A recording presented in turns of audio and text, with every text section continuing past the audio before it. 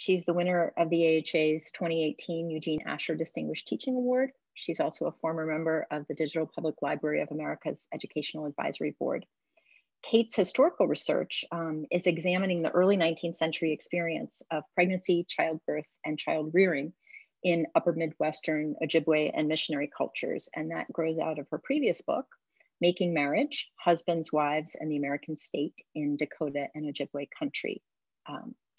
Cate is currently at work on a new book, which many of her Twitter friends are very excited about, me among them, A Pedagogy of Kindness. And if you haven't had a chance to read Cate's wonderful post about this, please do. I'll put it in the chat, put the link in the chat in a moment. But that book is under contract with West Virginia University Press, which has really been a leading press for thinking creatively about pedagogy. And I know it's going to be terrific. So I'm going to do what we all want me to do, which is to stop talking and just turn things over to Cate here. Unmuting my microphone is a good start. Hi, everybody. It's so nice to see you. So nice to see so many familiar faces and names, and a lot of you whom I only know by name, but it's lovely to be here.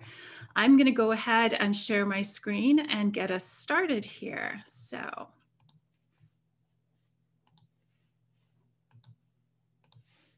Whoops, sorry.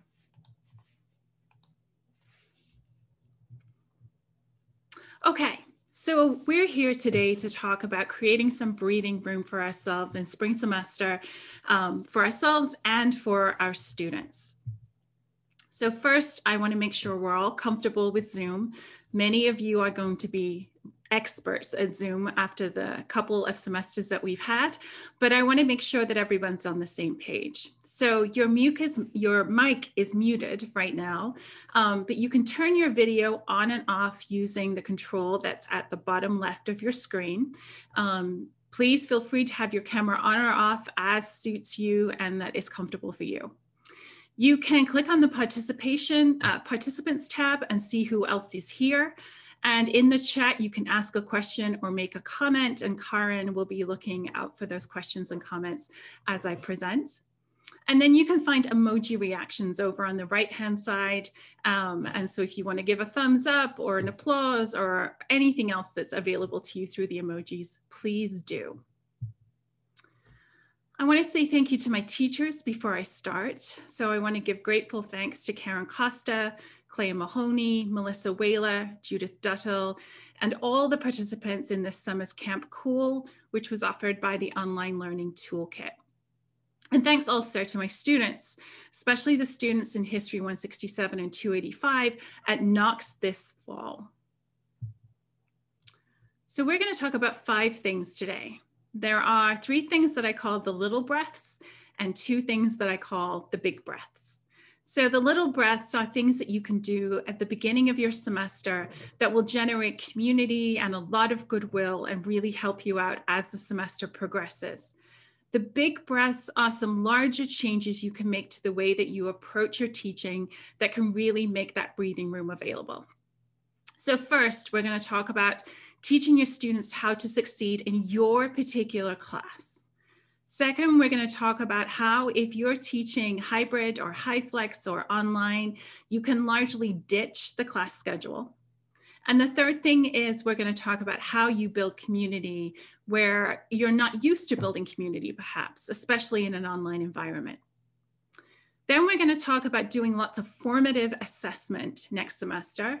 And the final thing we're going to talk about is letting things go. I want to say before we start that we come from a really wide range of institutions. We are teaching in different modalities. We have different levels of experience. So our teaching situations differ. So what I'm saying may not be directly applicable to your situation. It may need scaling up or scaling down. Please feel free to ask questions in the chat and to think of adaptations as we go that we can share at the end of the presentation. So 1, teaching your students how to succeed in your class. Now, we don't often think that we have a job to teach people to succeed, except in this one area that's become very, very common in our classrooms, which is to think especially about first-generation students. There are lots of other groups of students who need a little extra help when they get to college, I'm a first generation student. And when I went to college, I didn't know what I was doing. I didn't know how to do college.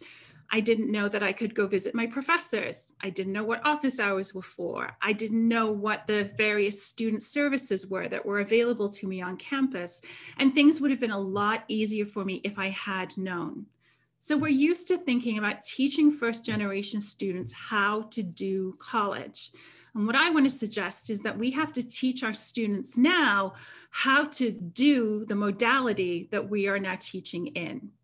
So that's going to mean different things for different people. It's going to mean, sorry, somebody entered and it messed things up. There we go. Online, hybrid and high flex. And some of us are still teaching face-to-face or in a brick and mortar environment. So you have to teach your students how to engage with your class.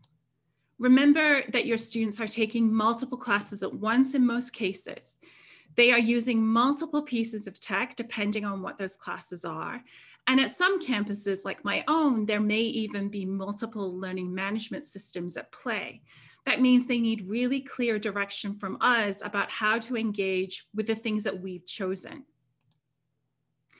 So in your learning management software or your LMS, make sure that you have a module that says start here. That's the easiest way to cue your students that these are the most important things they should think about as they come into your class. So you will see the first thing in my start here module is my syllabus, but that's not necessarily the most important thing there.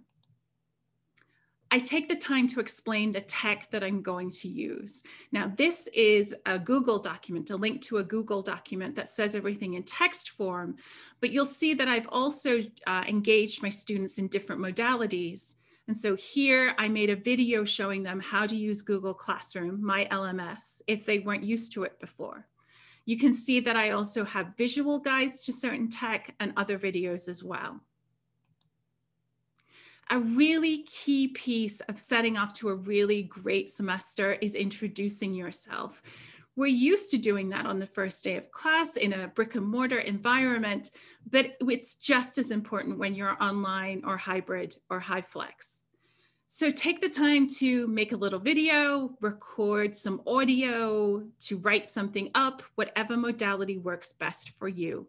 But take the time to close that gap between who they imagine you are as your professor and who you actually are. So my introduction is a short 5-minute video.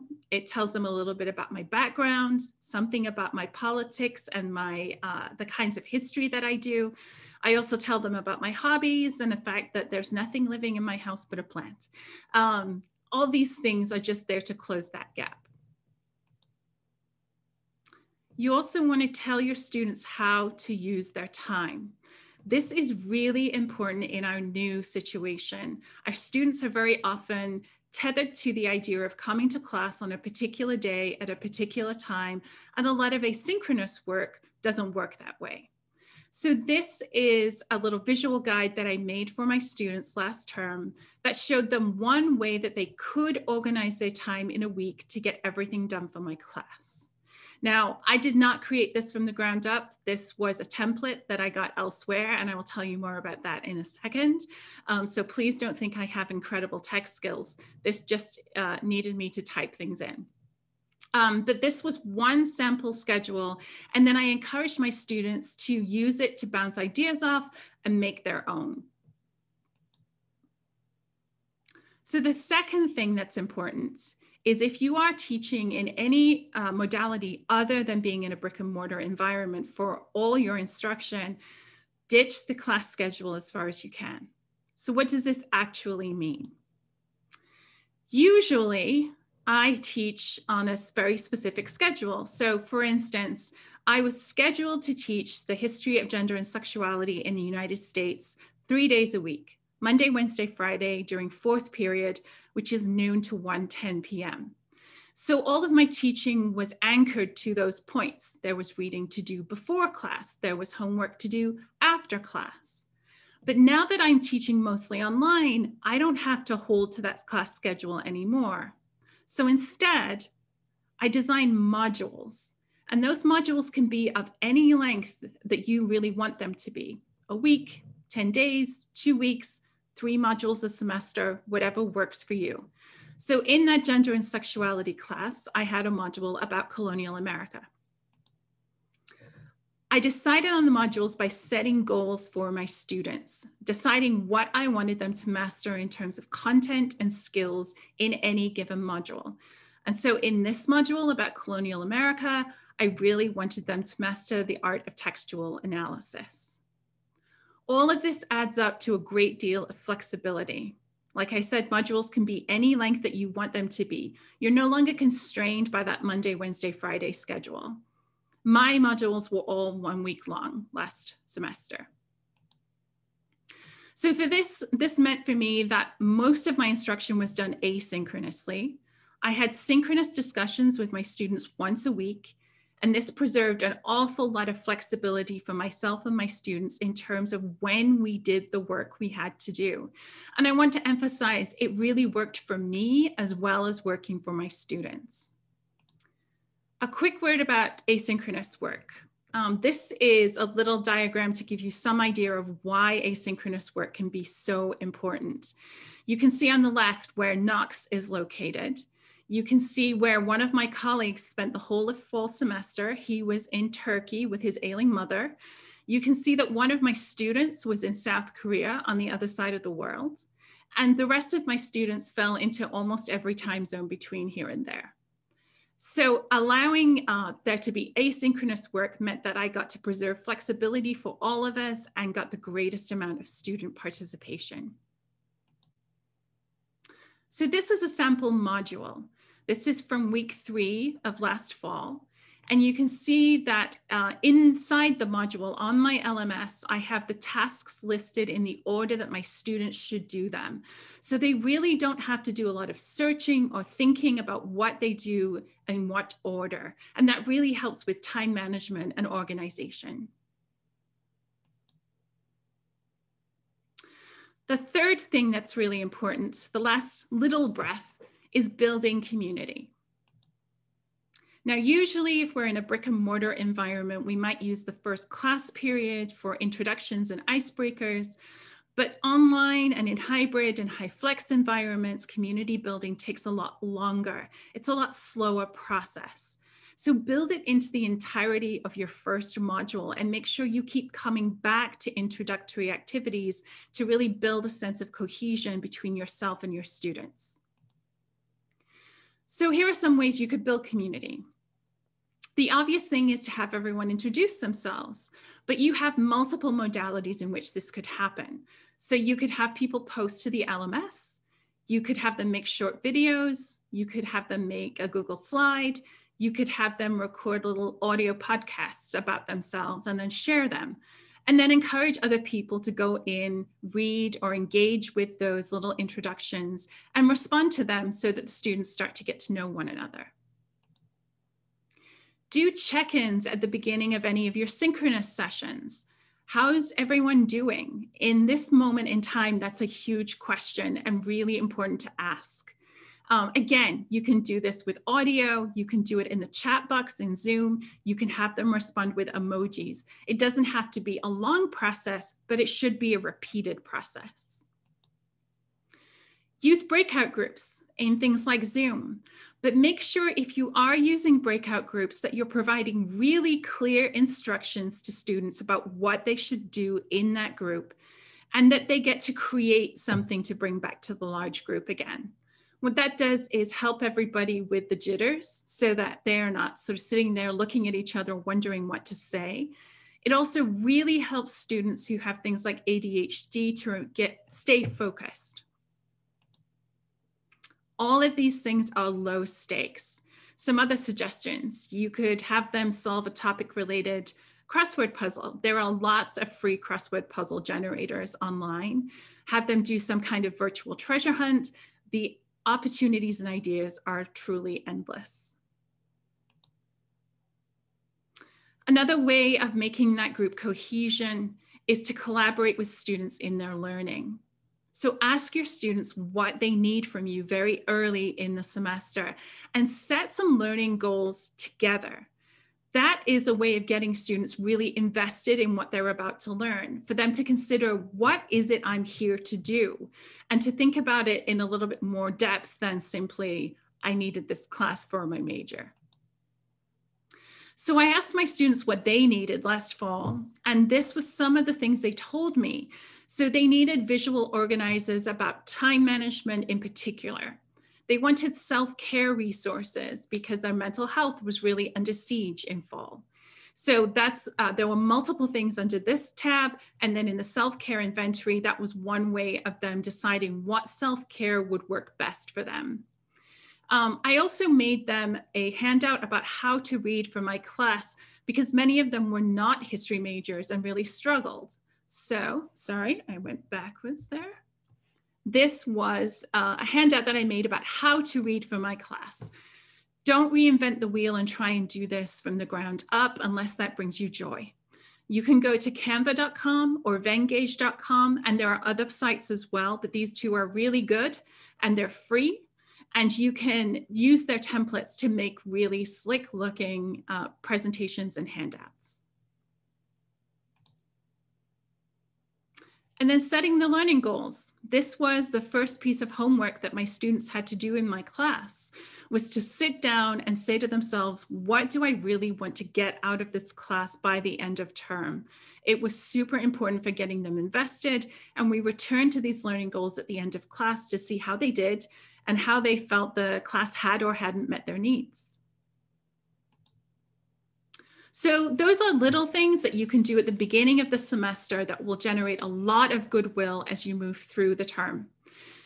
Now to the big breaths. And the biggest breath of all is to do lots of formative assessment this next semester. So formative assessment means reducing the number of formal assignments or high stakes assignments with a grade attached that you give to your students in any given time period. So I went from 5 different assignments to 3 in the fall, all of them scaffolded in different ways. Formative assessment basically means it's ungraded. It's low stakes. There's very little anxiety attached to it. And it means that you can give students lots of feedback, but you're not in the position of evaluating what they're writing or producing in order to give them a grade for it, which makes it a lot easier on us. Lots of feedback means you're building great skills in your students. You're giving them the opportunity to practice the skills that you want them to be able to employ in those formal assignments. And what I saw was that it built to the formal assignments and they did better on them because their confidence was so much greater. I also had a different relationship with my students because I was in constant contact with them through these formative assignments. Now, you're probably thinking, but if I just sub out formative assignments for the assignments I would normally grade, how is that making my life any easier or creating any breathing room? So I want to give you some concrete examples. This is the module that I referred to earlier, the 3rd week of my term last fall, with the tasks listed in the order my students should do them. Here's the first piece of formative assessment that I did. I had my students do retrieval practice by thinking back on what they had learned the previous week. So here's what that looked like. It was a short Google form quiz where I asked them to remember 3 things from the previous week. They could be anything, large or small. The other question I asked was, is there anything else you want me to know? And this was crucial. It was a place where people told me they were confused or where they were struggling, but it was also a place where people told me they were having mental health difficulties or that COVID was in their apartment or that they were sick themselves. And it gave me the opportunity to reach out to them directly.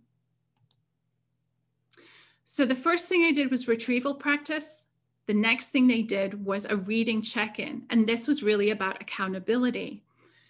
This was a way of seeing if people had done the reading, but without telling them that it was so important and anxiety producing that they were getting a grade for it. And it worked like a dream. So again, it was a Google form. And I asked everybody to tell me how much of the reading they had done, not so that I could judge them, but so that I had a realistic sense when I walked into our synchronous discussion sections about what exactly we were going to be able to do. I asked them what they learned from the readings, what they wanted to talk about, and what left them confused. And instead of giving them written comments individually, I would read these before class and then address their questions, comments, and concerns in the synchronous class session. Again, you see at the end, anything else you want to share. And this was a way of getting information from students to me so that I could reach out to them if they needed extra support. The last thing that we did was, in this particular week, a group annotation project. Again, this was not graded, but it was a way of teaching them how to read critically so that they could do that to go forward to another assignment. So here's what that looked like.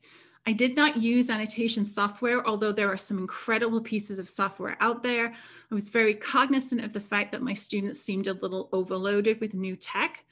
And so we had the reading here, the breeding shall go with their mothers, and we had a Google Doc in which people used different colored fonts to indicate they were a different person, and they had a conversation with each other about what they read. It worked beautifully. It was low anxiety for them. It told me an enormous amount about what they were getting out of the readings and where I needed to give them help. But I was only responding to 4 or 5 of these because they were doing them in groups instead of responding to individual papers. The last thing I would suggest is to let it go. And here's Elsa giving us a little tip to do that. Now, I want to talk briefly about trauma amongst ourselves and our students, but first I want to say that you should take care of yourself. And if a discussion of trauma is something that could traumatize you, then please feel free to mute or to turn off your camera or to leave to take care of yourself. So a definition of trauma that comes from the federal government is that it includes one-time, multiple, or long-lasting repetitive events. And you can see how that could be something like a terrible car crash, but it can also be living in a pandemic. Trauma is experienced by an individual as physically or emotionally harmful or threatening and has lasting adverse effect on the individual's functioning. Now, I am no medical expert, although I do have PTSD myself and I'm familiar with some of the ways that trauma manifests. I just want to focus on one way that trauma can manifest in our students and in us. That's executive function problems. When trauma occurs, executive function is one of the first things to go. It leads to foggy thinking, to poor memory, to poor organizational problems, to the inability to analyze things, and it causes people to struggle with time management. So do you see your students in these descriptions if you think back to how they performed in fall? And do you see yourself and some of the things that you struggled with in fall? I know I struggled with absolutely every one of these. So what do you do faced with this problem? The answer is to be incredibly flexible. That means being flexible with your students and being flexible with yourself. It means being flexible with your attendance policies, with participation policies, and with due dates. Now, if you are someone who is singularly teaching 200 students in a lecture class alone, you've got a different problem than I had with 15 people in one of my classes. But these are all scalable things, and we can talk about that a little bit after the presentation and pool our ideas for how you can do this. But please remember that mental health days are important. They are important for you. They are important for our students. And in fact, I built into my class a week where my students had no reading to do, but just did some written reflections for me that were very informal, kept them engaged, but gave them room to breathe. So in being flexible, we need to think about what your learning goals are. Does every assignment need to be graded? Absolutely not. Like I said, use formative assessment wherever you can. Does every assignment need to be a written assignment? No, they can learn incredible things about history by producing other things, maps, quilts, food, the sky is the limit. And does every written assignment need line edits in response, which is one of the ways that I lose all my time? No. You can isolate the two big things that someone needs to work on to write a better paper and have a great conversation or set of comments with a student without going through and correcting everything on every line. Here's an example of an assignment that does not require my students to write. So this is an example of an un-essay. And an un-essay is where students do anything but write a paper. So you can see I gave them some suggestions. These are based on things my students have done in the past. Poetry, rap, make a map, make a zine. People have made sculptures. People have done embroidery for me. My students had to propose their project to me to tell me so that I could see that it had merit. In that proposal, they told me how they thought it should be graded so that we could have a conversation about setting their goals for them. And then their project was submitted to me at the very end of my term. The most important thing for making sure that you have breathing room for your students and yourselves is to be kind. Always default to kindness. Now, that doesn't mean that you will magically always have an impulse to be kind as the first thing that comes to mind. Certainly, my students can make me angry. They can make me very frustrated. But I always take the time to check that response and respond with kindness and give them the benefit of the doubt. Being kind means believing my students, and it also means believing in them. They pay that back 1,000-fold. So we're going to move from me doing all the talking to figuring out what sort of questions, comments, and concerns you have, and what adaptations you can think of for these ideas. And here is where you can contact me if you have any questions or want any follow-up.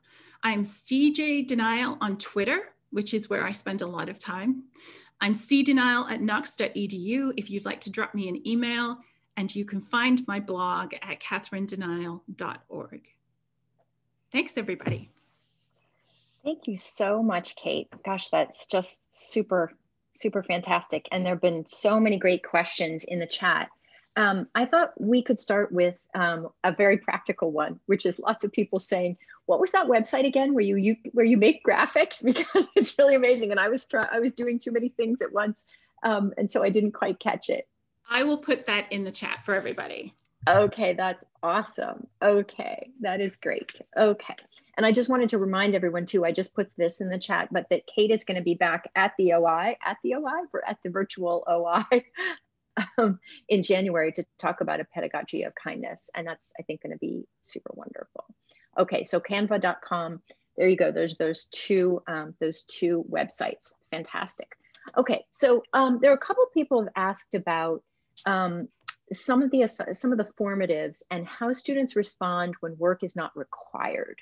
So what happened? So you said you had a lot of success with this, but other folks are feeling like, well, if it's not required, students are stretched. And so can you speak to that? What do you do when, how do you make it of value for them if it's not graded? How do you explain to them the value of doing things when they're not getting a grade back? I think there's a couple things to bear in mind. The first is that just like we have to teach them to be successful in our classes, we have to teach them why we're making the pedagogical choices that we're making. And so I tell them what retrieval practice is, for example, and why that's going to improve their memory and improve the number of things that they will take away from a class so that they can see the value of doing it even when there's no grade attached. And I would argue that having a grade attached doesn't always indicate value, right? It often indicates just a hoop that people have to jump through. So I would tell them what the pedagogical choice is.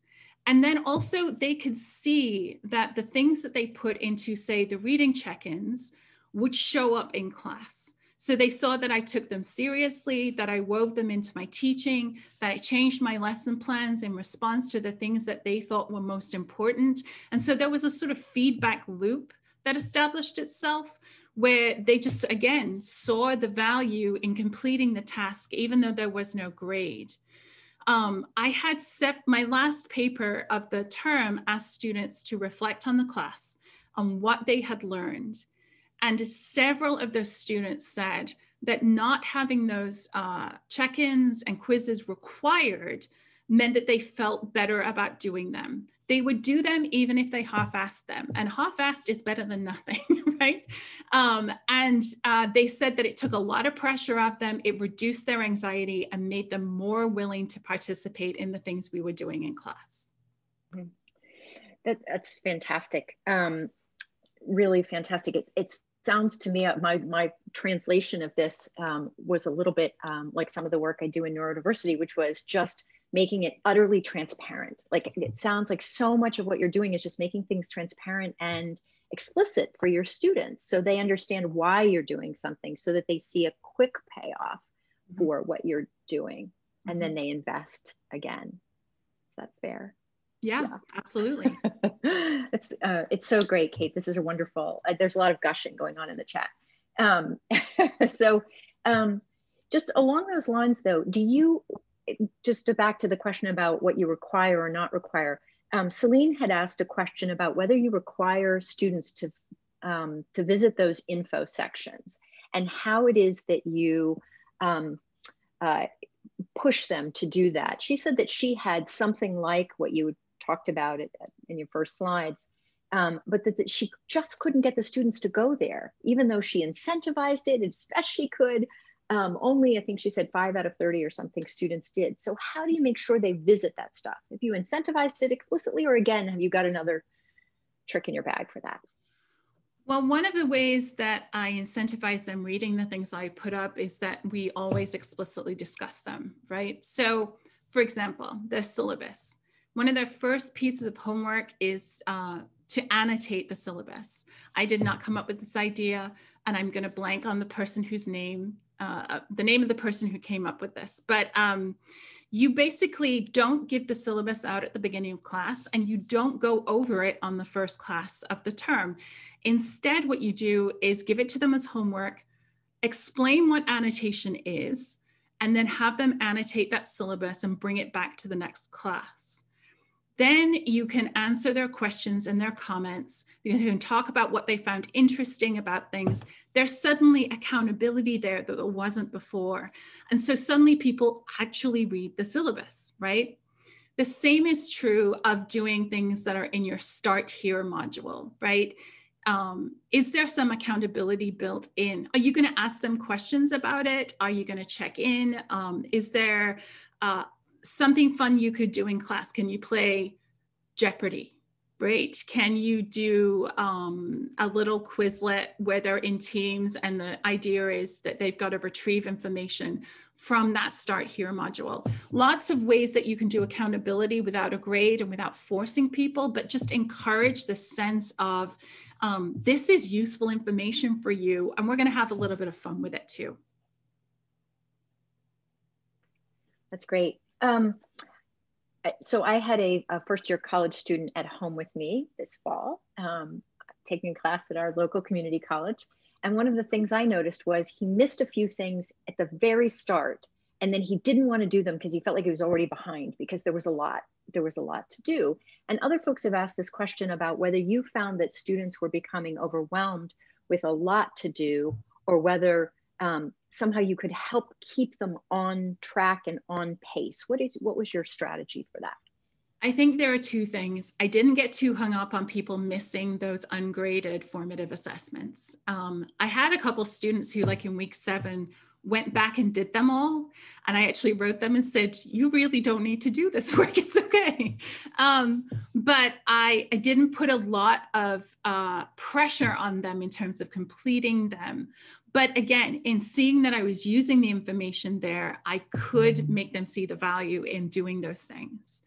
The other thing is that because I gave people, say, on the reading check-ins, the option to say, I didn't do any reading this week, and had that section that said, is there anything else you want to tell me?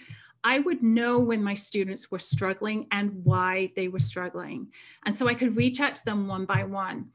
Even if they said, nothing in the "is there anything else you want to share" section. If they told me they'd done very little of the reading, I could send them a very quick email and just say, "Hey, what's up? Do you need some extra support?" Sometimes just that touch was enough to get them back on track. If they needed more help and more student services, I was able to intervene very soon.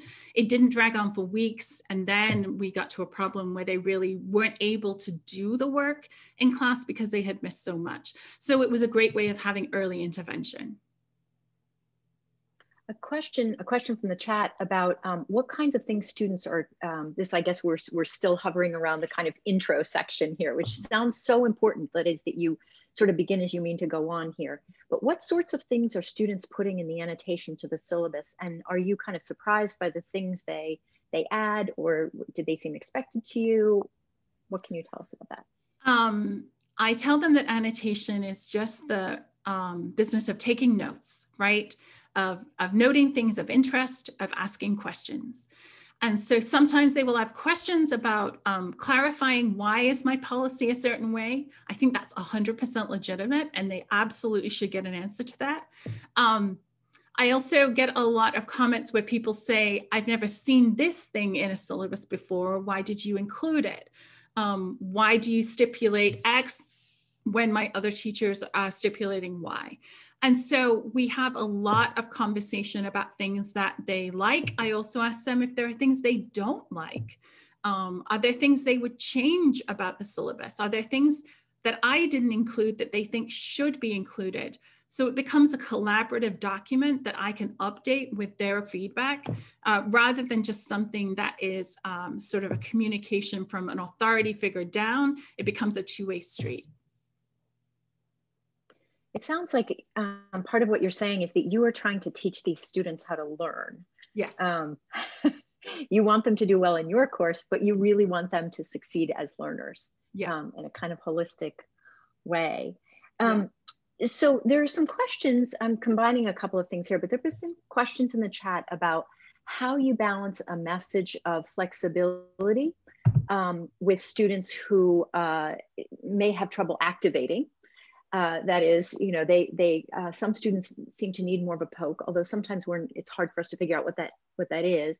And then others who overwork, who seek out the extra thing. Do you have a sense of balance there, or do you kind of treat those issues as separate challenges? I think the way that I build my classes means that the students who are overachievers and who really want to extra engage have those opportunities built in, right? They can take longer with the readings. They can ask me more questions. They can tell me more things in their reading, check in and get an individualized response, right? For the students who are not activating, again, I catch them very early because of those formative assessment tools. I also don't have on my syllabus, for example, hey, you can turn things in whenever you want. Because I know from my life that doesn't work for most people, right? Most of us are deadline oriented. And so I have deadlines for all of my assignments, but if anybody says, hey, I need a few more days, they get it. They don't have to tell me why. They don't have to give me some elaborate sort of insight into their private life for me to give it. I simply give it. In other places where, say, an assignment comes in and I think that maybe I screwed up a little bit, didn't articulate something clearly, I'll give them all a week to rewrite it. So then they see that I'm capable of making mistakes and giving them some grace to be able to sort of retweak and rectify that so we can work together. So I think all of these things sort of layer one on top of each other. The formative assessments are early identification tools. Having deadlines is really important. Allowing people those extra days without them having to disclose all kinds of private things to you, I think is also really important. Thank you. That was another key question people were asking about, is too much flexibility kind of paralyzing for them? And I think yes. I mean, it isn't, there's a handful of people that I know in my entire professional life for whom that would not be paralyzing. I'm not one of them. I was making the slides for this presentation yesterday because I needed the absolute deadline to be there. So I try and provide that for my students, and then the flexibility is the follow-up. Yeah, yeah. Lovely. My two favorite words, structure and expectations. So good. Okay, so some questions about the this distinctive time we find ourselves in, and synchronous versus asynchronous teaching, that some students seem to really like, again, the structure of synchronous meetings because they're finding whether it's security or just community. Others need the flexibility of asynchronous and yet are having a hard time with what feels to them like a little, almost like extra work, because when they're asynchronous. Do you have thoughts on synchronous versus asynchronous? And again, how we balance, how we treat these two? I'm going to answer the end of that before I answer the beginning of it. Again, I'm spacing on who said this, but someone made a very astute observation on Twitter, and I'd be happy to send out a link to that actual tweet later, that we probably thought our students were doing a lot more of the work when we were all synchronous and face-to-face than they actually were. And so now, even though many of us have gone a little softer, perhaps taken out some readings, reduced the workload, our students feel like they're doing more because they're actually doing more of the work that we're assigning, right? So I think that's a really useful thing to bear in mind and to ask ourselves, you know, like, do we actually know that they were doing 100% of the work when we were meeting Monday, Wednesday, Friday? Probably not, right?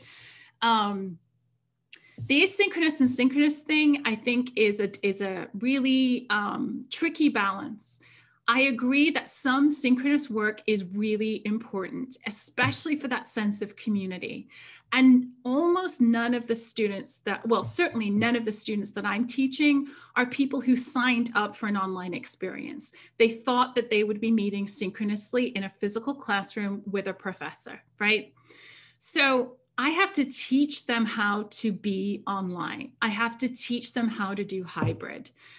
Again, it goes back to transparency and setting expectations. They honestly don't know how to do it. And I sympathize and empathize with them, because last March, when all of us were told you have to go online, I had no idea what I was doing at all. And so I get that sense of like, this is so different. And it's not what I signed up for, and I'm frustrated, right? So teaching them how to be online is important. Having a synchronous component is important for community building and for really being able to reach out to people and work through things in real time. There's no replacement for that. But asynchronous is so important because our students are working, they're raising families, they're commuting, they're in a house with 7 other people all trying to get online at once. So we need to make that flexibility available to them. And it actually works in our favor too, because when you're not tied to that class schedule, you can choose to do other things, other assessments, other ways of engaging with students. I really appreciate your point about how transparency is the key to that. Just expressing to them, why one does one thing and why one does the other thing. To go back to a question that you already raised, this issue about scalability. Yeah. Folks are asking about, so how does this work in a small student seminar or small class versus folks who have 100 or even 200 students, some with TAs, some without TAs. Can you talk about how to think of scaling some of your insights and practices? I think the people who have it toughest are the people who are teaching something like a 200-person lecture class without any teaching assistants. And so it's you and 200 people. And how do you make that personalized and intimate and meaningful, right? One of the ways that I would suggest scaling things is to put people in groups. And I don't mean in the sense of the dreaded group work, What I mean is that you create little cohorts for people so that they can do their introductions with a smaller group. They can do some of their work that's ungraded with another group. They can discuss things with that smaller group, right? So that instead of it being one of 200, they're one of 10 or one of 5, right? And you are also engaging with those groups. So a colleague of mine who had a very intensive music class last fall, she put her students into these smaller groups and then met with the groups once a week. So she had more face-to-face contact time than I had with my students, but it also worked really well for her in that she wasn't trying to reach 200 people at one time in one modality, right? I think that where you have TAs, there you encourage them to practice these things that we've been talking about, right? I think that where your classes are smaller, that to me is the easiest. And I know for some people it's terrifying because suddenly it's so immediate. But where I had 26 students in a class, we fitted on Zoom. We had great conversations. We had a great balance between people talking in chat and talking in real time through Zoom. So I would suggest, right, the breaking it down into those smaller groups so that people have a sense of accountability to someone who is a name and a face and a known quantity. Thank you for that. A related question here is about what you think about using Zoom breakouts and what you think about using discussion boards and how one monitors all of those things going on. Right. And I guess just to add another layer to that question is the monitoring of that to make sure that it stays positive and productive kind of across all those different spaces. And if you have thoughts about that too. So the first thing I would say is with your students, make community standards for how you're going to have conversations. That's especially important for the kinds of history that we're teaching. It's all about race and gender and sexuality, right? It's all about these things. And so there are going to be difficult conversations. So I have a set of ground rules that I bring in and offer to my students. They then discuss them and then they come back and say, okay, we like these, we don't like these, we want to add something, we want to take something away. And until we've built consensus, we don't enshrine those ground rules. Obviously, in a classroom full of 200 people, you would have to do that in a slightly different way. Perhaps you could put it on a Google form and then have people respond to you and tell you where they think it's working and not, and then pull all of those things together. But I think having those community standards is so, so important. I have friends who just don't even bring in the ground rules. They just start from scratch and say, what do you think we need to have some rules for the way we interact? I find that that takes a long time to do, which is why I bring in ground rules to start us off. But the other argument to that is that maybe I'm shutting down some great ideas because I'm giving them something in too much of a structured form. So I can see that in either way. Breakout rooms are great given a couple of caveats. So something I learned really recently from Karen Costa is that if you have ADHD or some other kind of attention problem or it's your executive function problem, then the switch from being in a large group Zoom to being in a small breakout room is like a hard return. It is something that completely resets your concentration. You have to refocus and come in again. And so that can be really disruptive to somebody with ADHD. So making sure you've got really clear guidelines for what is going to happen in that breakout room available as a shared document to all of your students is crucial. Making sure you have a defined goal for what they are going to do in there is really important. And don't throw people into breakout groups until they've had a chance to get to know one another a little bit. So famously, I saw somebody observe on Twitter recently that they were at a virtual conference, and when the virtual conference went into breakout rooms, everyone left. all the faculty just hightailed it because people didn't know each other, right? And so they were like, I don't want to discuss this intimate thing with these people that I don't know. So that was very telling for how our students feel at the beginning of the semester, right? These are complete strangers. So why should they trust them? That's another reason that building community is so, so important, is something that we do right at the very beginning. There was another piece of that, discussion boards. I don't use discussion boards because I haven't personally found a good way to do it.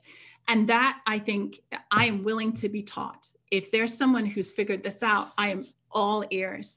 But for me, it becomes a little bit too much of a checking the box environment where people are saying things like, you know, you must have 2 responses to somebody else's things and 1 original response yourself. And it feels very inauthentic to me. So I'm looking for ways for that to become a more authentic experience. And like I said, I'm all ears for ways that could happen. Thank you.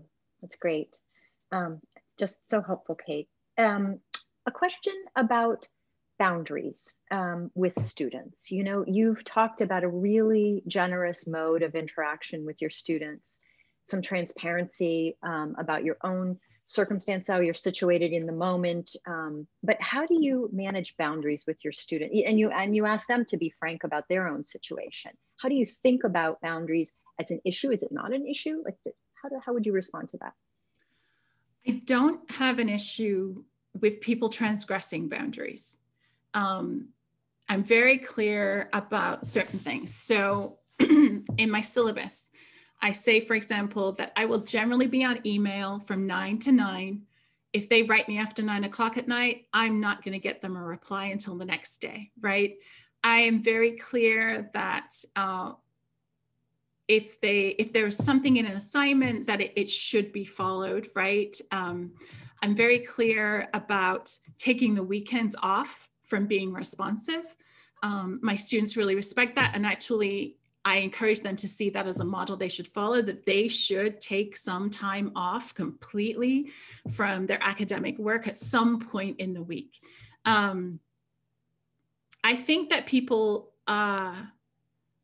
what we are not is counselors. We are not therapists. It is not our job to save students, even if that were something it's possible for anyone to do.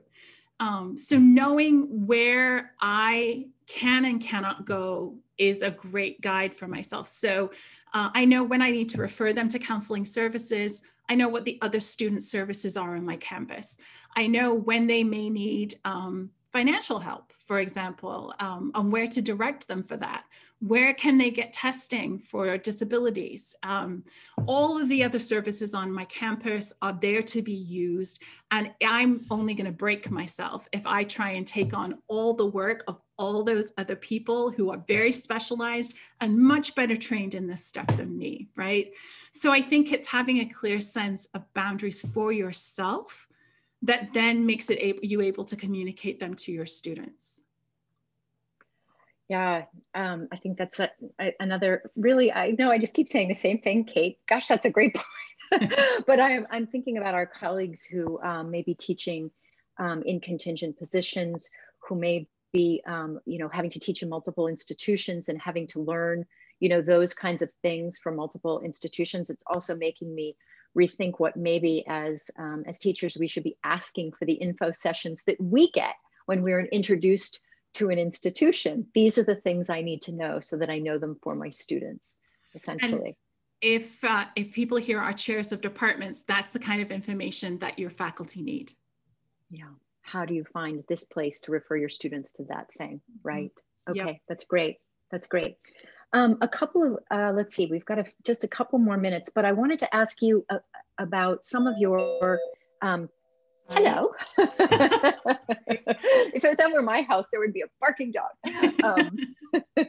Oh no, actually, sorry, just sadness. I'm remembering my dog just went deaf this summer. So actually he's not barking anymore. I know, moment of generous kindness. Anyway, so one last question about your essay and your variety of assignments. Folks are wondering if you could talk a little bit about how you set up your expectations for those assignments that may look, I think some of us have read about on essays, but we may not be familiar with how you create the expectations for what seems like a super flexible assignment. Right. So I tell my students that their job is to show me what they have learned through any medium that they have. So that means that they can do a range of things, right? I ask them to make connections to other classes that they have. Sometimes, you know, I've got like biology majors in my class. So how can we really use the information and the things you're doing in other places to be able to bring it into my class? How do you make connections between disciplines, that kind of thing? But the goal is show me what you have learned in any medium that you choose and tell me how you think it should be graded. So in my class, we have a set of grading standards that, again, we agree to on a consensus basis. I bring in the basic document and then we edit it and change it according to the class dynamic. I tell them they can take that document and they can change it. They can make it into something that's very specific to their particular project. They then turn that in when they turn in their project proposal. So I have an opportunity to look at it and go, that works or that doesn't work. Or here's where I think we need another part of thinking about grading. So when that's done, what I essentially have is a series of individualized grading standards for everything they turn in. So as they turn in their final project, their wrap, their embroidery, their food, whatever it is, then I can look at those grading standards and go, this is how we're going to grade this, and this is how we will grade this other person's. They also turn in a very short paper that explains what they learned from the process of doing the assignment. And that's where they also put their sources and a little bibliography, but it's very, very short, just 2 to 3 pages. It's just another document that just gives me a sense of what were you thinking as this was happening? But the students run with it and make the most incredible things. And what's so liberating about essays is you see what they know that they weren't able to tell you in words. And that's just an incredible thing to share with them. We've got lots of folks asking for some examples, Cate, and I think maybe we know that you're coming back to the OI in January talking about a pedagogy of kindness. And maybe we'll save some of these questions and ask you again, but folks are asking too for just examples of the grading standards document and some things like this. I think some of those things are on your blog as well, and folks can look to your blog. Yes, so what I'm doing right now is putting into the chat my Twitter handle and my email address. If people want to get hold of me, I will be happy to share all my assignment sheets, my syllabus, my documents. And on Twitter, I will put together a thread later this afternoon that brings some of these things together so that you've got a handy one-stop shop to be able to look at all this stuff. Thank you so much, Cate. We will caption this and it will be on the OI Events Archive site. And I'm just sharing a comment here. Cate, you are literally an inspiration. One of my favorite historian superstars, Deb Harkness. So lovely, lovely, lovely. Anyway, so grateful, Cate. Thank you so much. Could everyone join me in a little reaction here? A little reaction applause for Cate. Yay! Thank you. I'm sending up. I like this one too. I like a little spray of joy there. Thank you, Cate. Thank you so really much. Wonderful. It was so great to be here. Thank you. Have a wonderful afternoon all. Bye-bye.